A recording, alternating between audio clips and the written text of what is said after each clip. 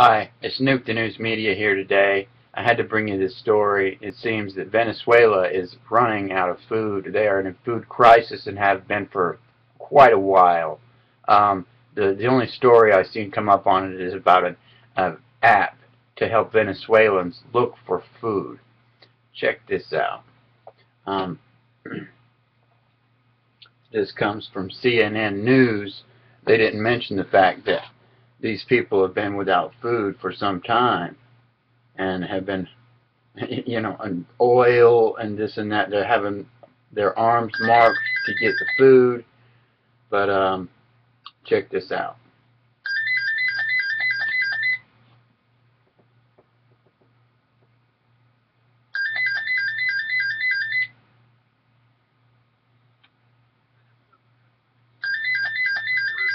Basic food products, even mothers with small children. I'm short on rice, oil, flour, everything, says this woman. The oil-rich country is experiencing a shortage of basic staples. Even toilet paper is scarce. This is degrading. We're waiting under the sun, and they mark our arms in order to get inside the store.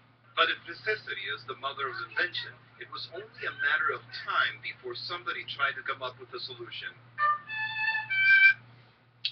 Okay, you hear that? The oil-rich country is running out of food. People, it's coming this way. I hope you get prepared. You're not going to hear much more about this story, if at all. It's been going on for quite a while now. This guy that made this app to find the food, he went without milk for a week.